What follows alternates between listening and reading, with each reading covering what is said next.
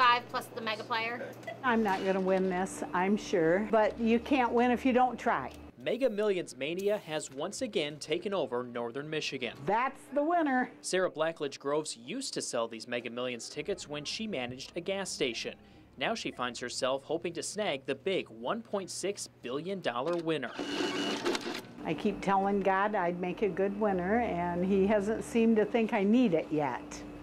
So we'll see. But Sarah says the real challenge is just grasping how much $1.6 billion really is. If I win $10, I'm a winner. $1 million, yeah, I can't even fathom it. So we'll give it a shot.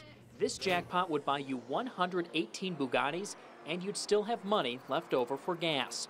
Or you could buy more than 380,000 shares of Amazon. And since you're bound to have a new friend or two come out of the woodwork after you win, how about taking more than 3,400 of them to space?